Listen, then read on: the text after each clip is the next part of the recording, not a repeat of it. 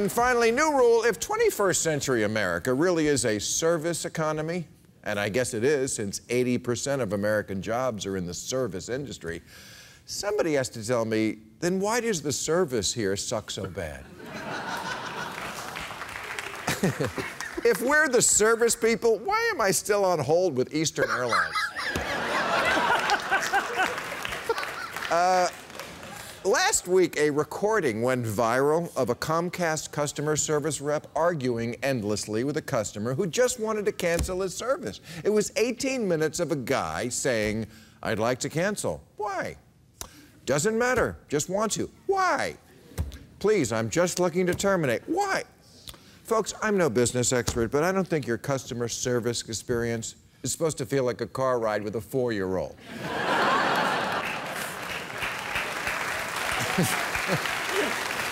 And look, I don't mean to pick on Comcast. I'm just using their name because it's illegal to kill them. And of course, you know, later they apologized and said, "This is not how we train our customer service representative." Yeah, except for one tiny detail, it's exactly how they train. They're not in the service industry, they're in the small print industry. And this is the new business model in America, annoying you out of your money, wearing you down until you're too weak to complain, and then when you just can't go on and die, charge you for early cancellation.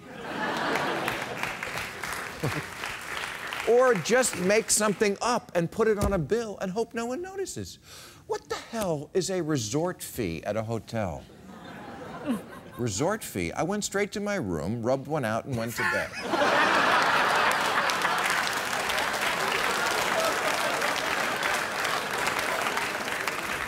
When was I resorting? Why? Because you have a treadmill?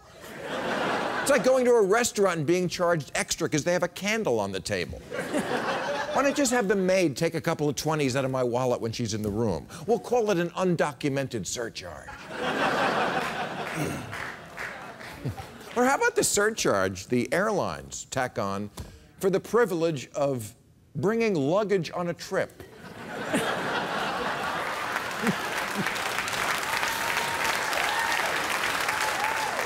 A new survey finds that America's airlines are the world's most profitable and the world's least comfortable.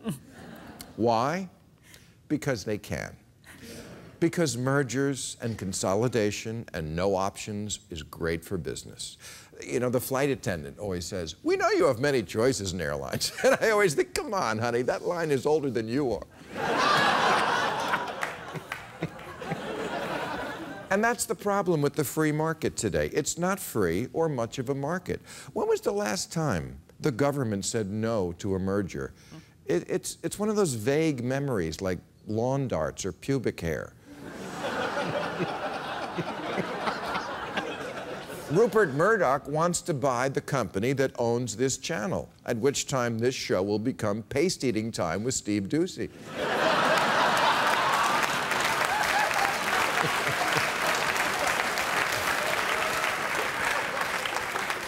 Americans need to start recognizing that big business is the new big government. It is the massive, unwieldy bureaucracy that just doesn't work.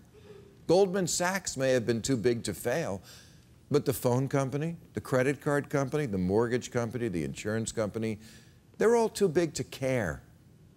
Everyone bitches about the post office, but at least there are people behind the counter there, which is more than I can say for Rite Aid. I wandered around there for 30 minutes the other night looking for someone to pay for my cough syrup. It's a good thing I didn't have a cough.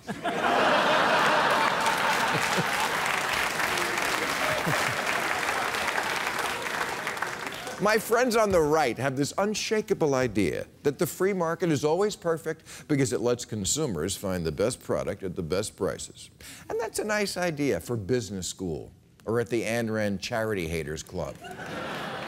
But here in Realityville, what happens is you get cable from the one cable company in your city and you sign a piece of paper and then Rumpelstiltskin comes to your house and sodomizes you and laughs.